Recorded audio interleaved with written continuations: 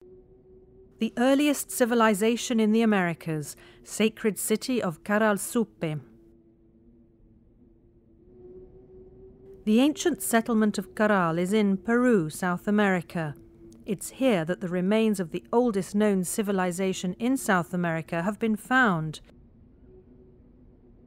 6 pyramidal structures can still be seen in an area covering over 600 hectares, which more than 4,500 years ago was a thriving community.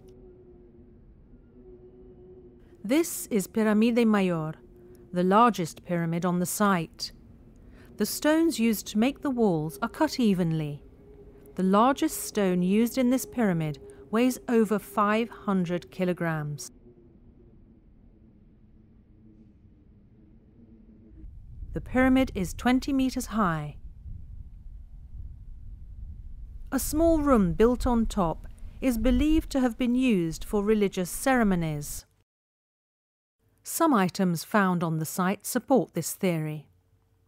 A clay figurine with long hair, colourful costume and necklaces bears the same characteristics as a shaman from that period.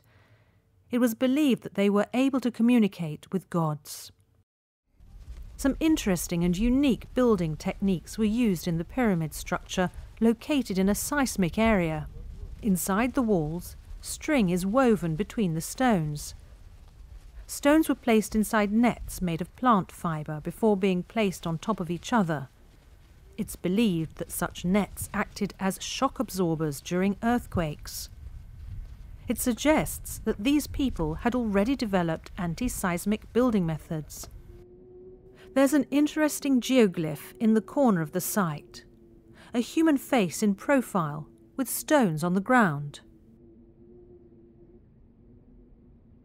The civilization which grew here could have laid the roots for the Nazca and Inca civilizations.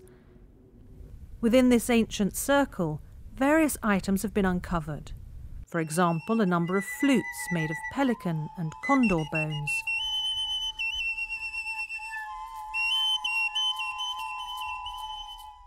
No weapons have been found as yet on the site, so archaeologists and anthropologists are asking whether this was a community that made music rather than war.